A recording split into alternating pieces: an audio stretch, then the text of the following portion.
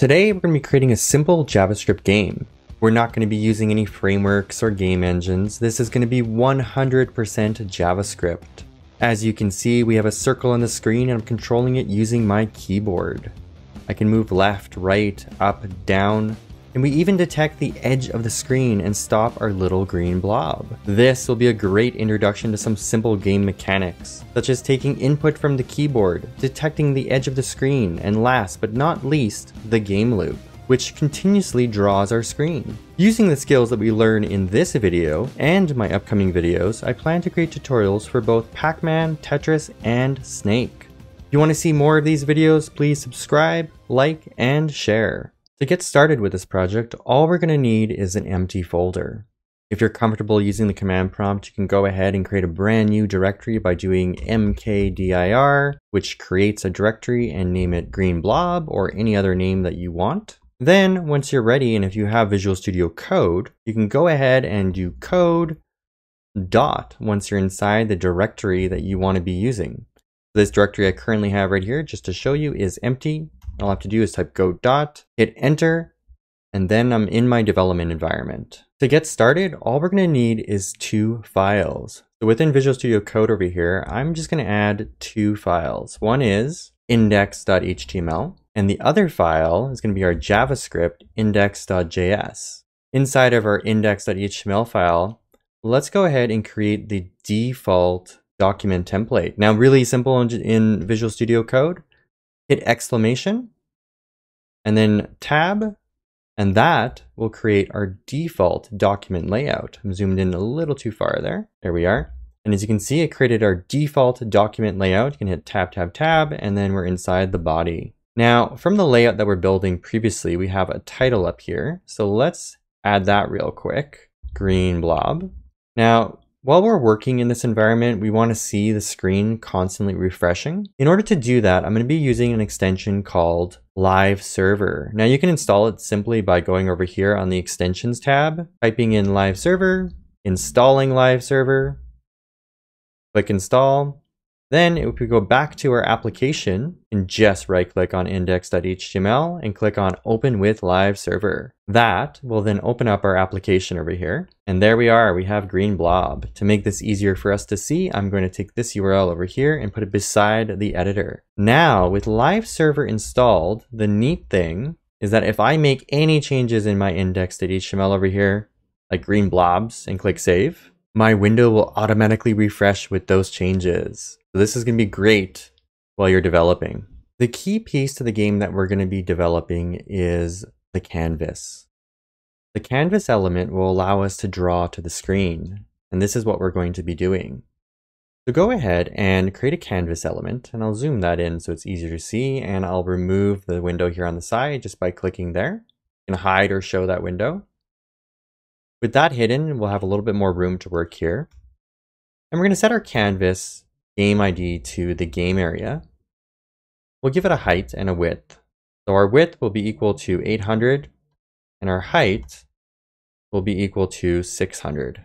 Since our canvas is empty, we're not going to see anything on the screen just yet.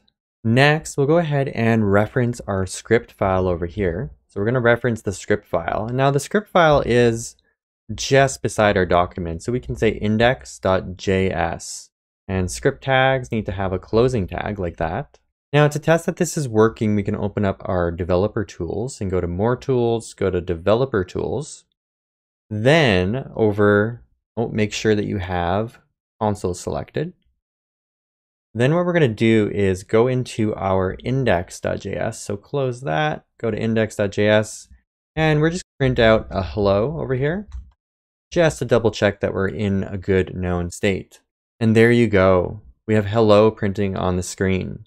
So now we know that our HTML and JavaScript file are both working perfectly fine. Quick tip as well, you can move around your console window over here, your developer tools, just by clicking on the 3 dots and then picking the layout that you want. To make this more readable, I'm just going to move it to the bottom when we need it. So in order to get our game going, we're going to do 2 things. First, we're going to jump into the index.js over here. And what we're going to do is we're going to get a reference to that game area, that canvas. That's what we're going to be drawing to this entire time. So in the console.log over here, we can remove the hello. And then the very first thing we're going to want to do is get a reference to our canvas. So over here, constant canvas is equal to document.getElement by ID. And then remember, the name of our canvas is game area, the identifier. Pass that identifier in over here. In order to draw on the canvas, we need to get something called a context. There are several different contexts, 2D, 3D, and what we're going to want to do for our simple little game, this little blob that we have here, is we just want a 2D context, because we're only drawing in 2 dimensions. So canvas.get context will get us our context, and we just have to tell it the type of context. So we're going for a 2D context. And then one quick simple thing that we can do for the beginning of our game over here, just to play around and get comfortable with this canvas. Little typo there. So you can see by having this open, I can see any typos that I make. And I just made a typo here. It says CAVAS is not defined, so CAN, because I made a typo, and then we're good to go. Benefit of having this open over here is that I can see any errors that I make while I'm developing. So let's fill our background with the color black to begin with. In order to do that, we're going to take our context, which we're going to use for our drawing. We're going to tell it the color that it's going to draw to the screen with. So we're going to say black. And then we're going to tell it to draw a rectangle to the screen. You're going to give it the X starting position, which starts from the corner of the box that we're going to draw. And then the width, which we're going to get actually from the canvas itself. Because remember, on the HTML element that we set outside here, we actually set a width and a height. So we're going to grab those values from there. So canvas.width and canvas.height. Click save, and then it fills our canvas over here with those colors. I'll zoom that out so we can see that a little bit better. And there we are. So we have our canvas on the screen and it's with the color black. And all we've done so far is decide a color and then fill that background. I can make that a different color if I wanted to. And our canvas will change colors. To make this project just a little bit more fun, instead of developing with this white background and this black canvas, let's first just add a tiny bit of styling to give this cool background effect and this different text font that we have over here. So in order to do that, we're going to jump quickly back to our index.html. You're going to see for game development, you have very minimal HTML, at least for this type of game when you're drawing to a canvas. So first thing that we're going to do is we're just going to go ahead and just kind of put our styles in the document. You could put this in a separate file, but this project is so simple, it doesn't really warrant having a separate CSS file. First things first, let's go ahead and style our game area. Now, it may be hard to tell, but I do have a green border around this, and it's a little bit easier to see when it's zoomed in like that. What we're going to do is we're going to add a green border around that box. So the game area is our canvas. And all we're going to do is border 4 pixels, solid, green. Then you'll see a green little border around our box here. Next, let's go apply this cool color effect on our background. So no, it's not an image. It's actually something called a gradient. And it just goes from one color to another color. There are a lot of websites that will help you create gradients if you're not really up to doing that yourself. So all we're going to do is add a background like this. And then I'm just going to paste this in because I actually generated this on another website, and I'll link that below in the description. And that's it. You tell your background, you give it a linear gradient, you give it the starting degrees, I believe, and then the color that you transition from and the percentage and how that works. A lot of websites will help you generate this for you, give you visual aids to create it for you, and you can just create your own effects. Next, the other thing we have too is our green blobs text over here is align center. So let's go ahead and just align center. Now everything on our page is aligned, our game area plus the text. And one last thing that I want to do is I want to protect against scroll bars appearing, as they can affect our keyboard input as we move our blob up and down on the screen. So we're just going to set overflow to hidden, which will hide our scroll bars. So just like that, we're going to hide scroll bars. And then our H1, if you've noticed, our text over here in our H1 looks like this. It's just the default text that you get. And our text over here is slightly different. So we're just going to use something called Comic Sans. So we're going to go ahead, set that font family to Comic Sans MS. And if I hit save, you'll see that text changes. Figured Comic Sans would be a little bit more appropriate for a game. And that's it. That's all the styling that we have, just a tiny bit. And that's it. That's all the styling that we have for our game. Just a little bit of the game area, a little bit of the body, and a little bit of the H1. Now we can get back to our game development. Back in our index.js, what we're going to do is we're going to create a function that we're going to call drawGame. So go ahead and create a function called drawGame. Doesn't take any parameters in. And we're going to take that code that we have over here called that fills the black background over here that we have. We're going to create another function called clearScreen below that. Then we're just going to take that little bit of code and put it inside clearScreen.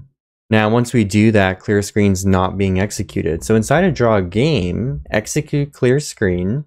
And then at the very end, the last thing that we want to do is we call drawGame. drawGame is going to, first thing it's going to do is just clear the screen, which creates our background color that we have over here. At the beginning of this video, I mentioned that there's going to be a game loop. Well, this is going to be our game loop over here, the drawGame. It's not a game loop yet, but we'll be getting to that shortly. After we've cleared the screen, next we want to draw our little green blob. So let's create a function called drawGreenBlob, and then we're just going to call the function there. Then we'll make a function called drawGreenBlob, like that. Inside drawGreenBlob, what we need to do is go ahead and draw our little green blob here. Now that green blob is green and it's a circle. So in order to do that, we're going to be using our CTX over here, our context, our 2D context. Originally, when we drew the background over here, clear screen, we set fill style to black. Now we're going to set the fill style equal to green. And then in order to draw a circle, what we need to do is we need to give it a begin path. We need to say that you're going to begin your drawing here. Then what you're going to do is you're going to draw an arc. So this is where we actually draw the circle.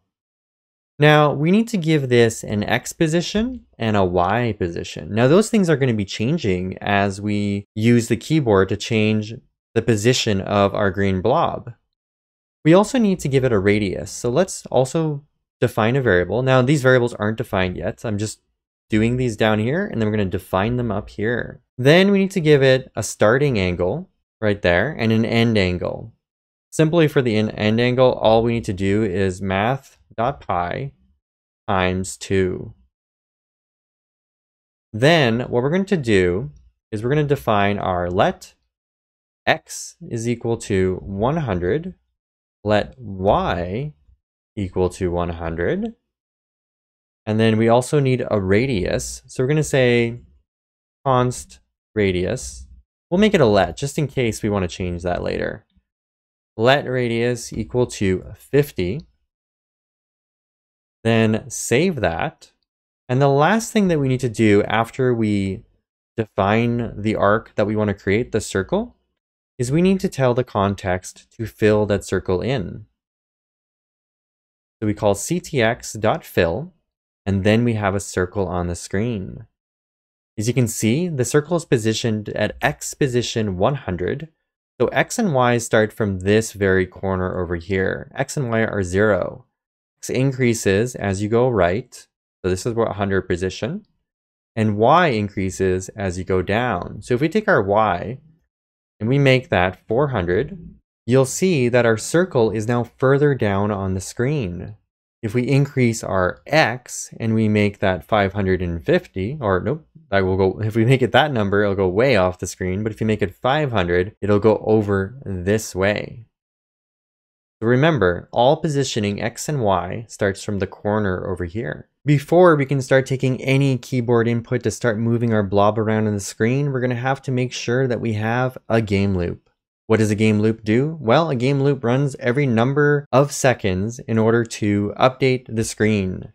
The game loop will run 60 times a second in order to redraw our screen over here 60 times a second. Normally this matches up with your monitor refresh rate. Two different ways of doing this are something called a requestAnimationFrame, where you can ask JavaScript, hey, the next time you're ready to repaint that screen or redraw that screen, execute this particular function, and you just give it a function that you pass in. Other way of doing it is by using setInterval. With setInterval, you give it a function, for example, drawGame, and then you give it the interval in which you want this to run. And this is taken in milliseconds. So 1000 milliseconds would mean that I would run drawGame every 1 second. In order to be a proper game and make the screen look really nice while you're doing this, is you want to draw your game in sync with the number of times that your monitor refreshes. You generally don't need to think about this, but most monitors are 60 Hz, which means that your screen is redrawn 60 times every 1 second. Let's take a look at how these two different functions work. So right now, in our draw game, if I do a console.log and I say draw and click save, you'll see that draw is only called once. But if I call requestAnimationFrame, and with this particular setup that we have right here, recall that we have drawGame here at the bottom. So we're doing that initial execution there. Then what we're going to do is requestAnimationFrame, and we're going to say call, well, the same function, drawGame. And what this will cause is a loop. And you can see that this number over here in my console is increasing continuously. So the screen is being redrawn. And this will be great because once we're taking keyboard input, our character will move across the screen and be redrawn all the time. So the way this works, just to recap, is drawGame is called at the end.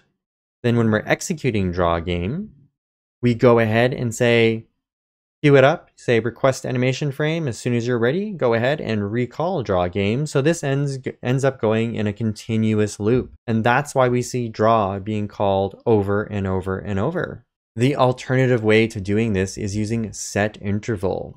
So to use setInterval, we don't need to call drawGame at the end over here like this. What we need to do instead, I'm going to remove requestAnimationFrame, and instead of calling drawGame, all we have to do is say setInterval, and then say which function we're going to use. We're going to use drawGame. We're going to call it every 1000 seconds. And to match my monitor's refresh rate, which is 60 Hz, I'm going to divide by 60, so it gets called 60 times a second. Click save, and you can see we get the same result. It just keeps drawing the screen over and over. And you'll see how useful this is once we start taking keyboard input. Before we continue, let's actually use requestAnimationFrame. So I'm going to put requestAnimationFrame back in. I'll remove these comments that we're not using. Then at the bottom of the screen, I'll delete line 28 and put back line 27. So just to recap for requestAnimationFrame, we execute drawGame at the very end of our file over here. And then we call requestAnimationFrame over here, which will queue up to draw the next screen when it's ready. At the same time, we'll also remove that console.log so we can see that it's working. Now let's get our character moving on the screen. The first direction that we're going to get our character to move is down. So we're going to set down pressed equal to false. So what we're going to be doing is we're going to be listening to the keyboard. So if you're pushing down on the down key, we're going to say down pressed is equal to true. Once you let go of that key and the key goes up, we're going to say it's equal to false. The way we're going to achieve this is using two events, key up and key down. For the key down event, we're going to set it up as follows. Here at the bottom of our file over here, we're just going to use document.body.add event listener. And the event listener that we're going to add is key down, all lowercase like that. And then we need to give it a function to execute. We're also going to be listening to the document.body.add event listener. And we're going to listen to key up and also give that a function called key up. We haven't created the key down and key up function, so we get this error over here. Then we'll define those two functions, key down as follows, which will take in an event. And we'll define also the key up, which also takes in an event. Let's implement that key down event. Inside the key down event over here, what we're going to do is we're going to detect if the current key is the down key. So if the event.keyCode is equal to or equal to 40, then down pressed is going to be equal to true. Okay, so what is an event and what's a key code? The event over here is what gets passed into the key down event. That event will contain information about the key that it's responding to. The key that's responding to when I push down will have a code. Now, every single key on your keyboard has a code, and the down will have key code 40. Now, how did I know that? Well, one is I could use console.log in order to print that on the screen, but I also just Googled it. It's easy enough to Google and check what the key codes are for all the keys. For example, over here, I've Googled JavaScript key code arrow keys, and as you can see, I can find that the down key over here is number 40. The other keys that we're going to be using are also here too as well, for left, up, and right. Now that we have this key code over here, when you push down on the down key, we're going to say down pressed is equal to true. That means that we need to change our Y position. If it's 100, we're going to want our character to move down the screen. We can increment by 1, we can increment by 10, we can increment by different numbers. The way that we're going to do that is before we draw our green blob, is we're going to make a function called inputs. And inputs will respond to the different key presses. So let's go ahead and define inputs. Then over here, we're going to create a function called inputs. And inside inputs, what we're going to do is we're going to say if down pressed is equal to true, then we're going to say y is equal to y plus 10. So now when I push down on my keyboard, our character moves down. Now I pushed that key once and the character continued to move down the screen. The reason for that is down pressed was always true. Remember, we registered key down and we said down pressed equals true. Well, we didn't do the opposite of that, which is we need to detect when the key is let go of. In order to do that, all we have to do is copy and paste what we have inside our key down events, put that inside our key up, then set down pressed to false. Save that, go back to our game and push down. Now our character moves a little bit at a time. Now that we can move our character in the down direction, let's get the rest of those directions done as well. So we're going to add a few more events over here. We're going to say let up pressed equal to false. Then we'll do let left pressed equal to false. And then let right pressed equal to false. Then what we're going to do is implement our inputs over here. And now I don't want to have to put 10 all the time because I might want to change that number in the future. So we're going to define another variable called speed. And I'll make that equal to 10 for now. And then over here, I'll say let y equal to y plus speed so that we can change the speed of our character movement if we wanted to. You see, if I make this 1 and save it and now click down, you can see I move just a tiny bit at a time. If I make this 20, it moves a lot quicker on the screen. So we're going to keep that at 10 because it seems to be a good speed. So we'll go ahead over here and I'm going to try and keep these all in the same order. So we're going up, down, left, right. So over here, I'm going to do our up now. To do our up, what we're going to want to do is another up if statement. And we're going to say if up pressed, what we're going to do, because our y, so for down, we're increasing the y. For up, we want to decrease the y. So let's say y is equal to y minus speed. Now you can also write this as y minus equals speed. And that will do exactly the same thing as this line up here. But we'll stick with this one for now. So there you go. Now, this still isn't going to work just yet. So I'm going to implement the right and the left. Let's go left, pressed. Now for left, we're going X. So that means when we go this way on the screen, going left, we're going to go negative. So X, now the X position is going to be X minus speed. And save that. Then, if right is pressed, well, right is going to be X, which is positive going this way. So X is equal to X plus speed. With all of our inputs over here handled, up, down, left, right, pressed, now we just need to implement the keyboard events over here. So we've done the down, and now we're going to go with the same order we did before. So we're going to have up. So if the event.keycode is going to be equal to the up keycode, which is 38, then what we're going to do is we're going to say that up is being pressed. And we're going to set that to true. Then just to speed things up, I'm going to copy the down over here. And I'm just going to put left or there. And then if the left key code, which is equal to 37, remember these you can just Google. So left pressed is equal to true. And then just take that again and copy it and put right. And then if right is pressed, we'll set that to true. And the right pressed key code is equal to 39. Here you go. So the only thing we haven't implemented is the up, and this is pretty simple. I am going to just copy and paste this whole thing that's inside key down and do the opposite.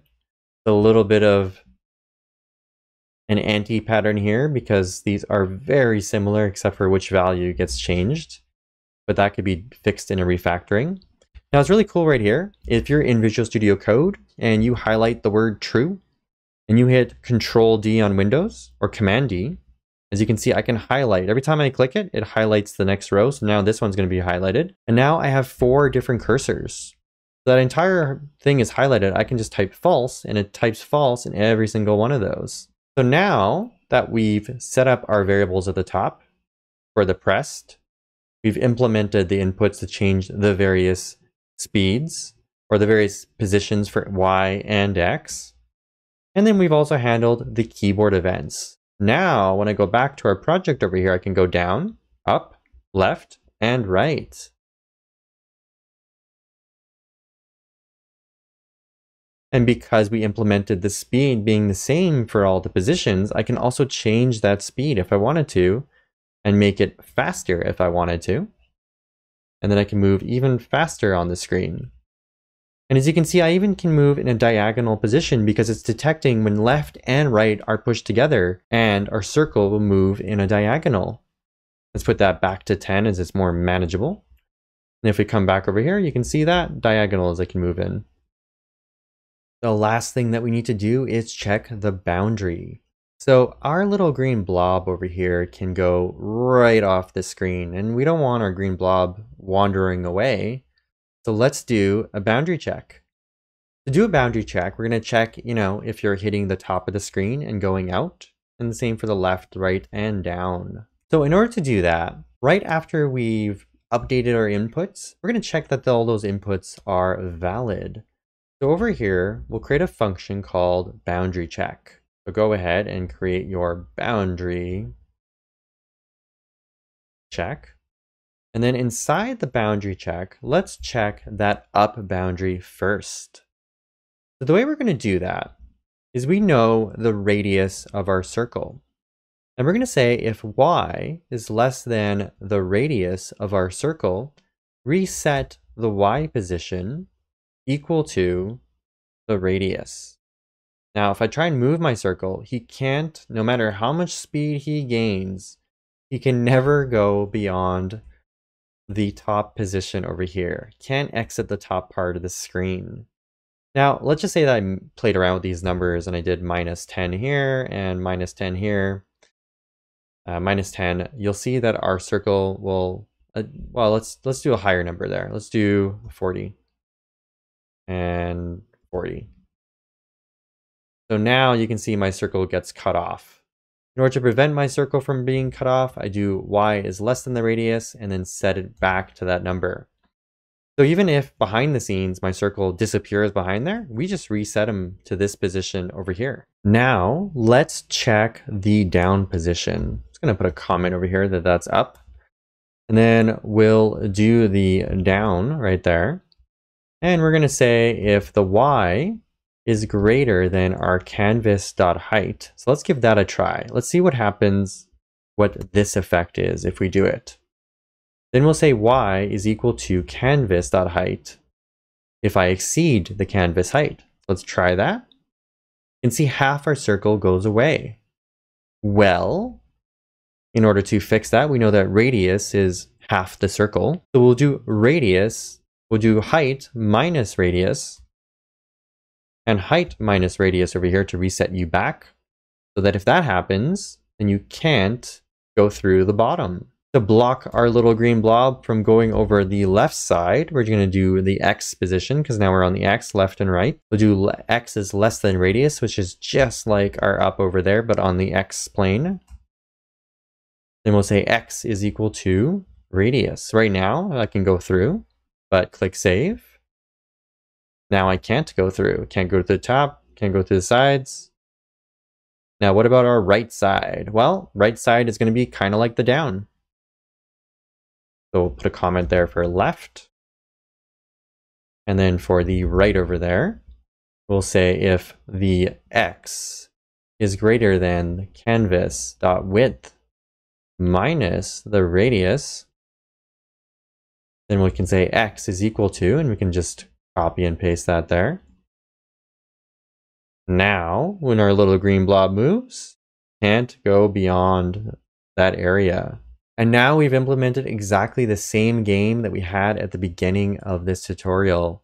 Same colors, same CSS, and same functionality over here, where I can move my circle around, and I can't escape this little box that our green blob is contained within. The cool thing with a little game like this that we've made is that we have all these variables now that we can play with.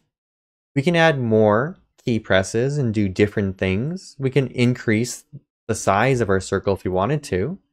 Because we use these variables and not hard-coded numbers, we could make our circle a lot bigger.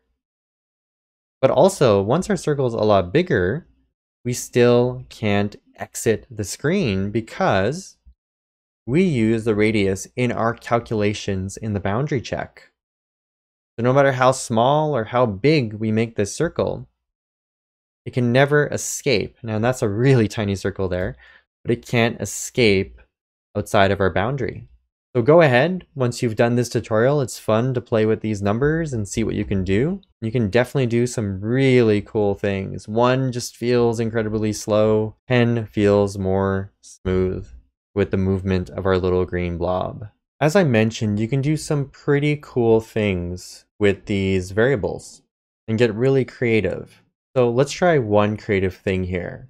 In the draw green blob, what we're going to do is change the color depending on the direction that you're going. So if you are going up, let's change that color. So the default style will be green. We'll put that at the top. And then if up is pressed, what we're going to do is change that color. There we go. Change that color. So I'm just going to copy that style and we'll change that to red. And then we'll just copy this over here and we'll say if down is pressed, what we'll do is we'll change that color to blue. And then if left is pressed, we'll make the color yellow. And then for right, make sure we got our spacing good here. I'm just going to put them all together like that. And then the last one that we need to do is right. We have red, blue, yellow, and we'll do purple. So let's go ahead and try that out. As you can see, the blob is still green, so this code over here is being executed while it stays still and no buttons are being pushed. But once I move, and I move right, it's purple. If I move left, it's yellow. If I move up, it's red, which looks really, really cool on the screen as we move our character around. So there's just a little bit of creativity that you can add to your game and you can change it around just by playing around with the variables and changing how it behaves. You can get these really cool effects. I challenge you to try and create something creative using some of the game mechanics that you've learned here. In addition to React and JavaScript, I plan to make more videos about creating games in JavaScript. I look forward to creating tutorials on Pac-Man, Tetris, Snake, and other smaller videos about various gaming mechanics. If you'd like to see more of these videos, please subscribe, like, and share.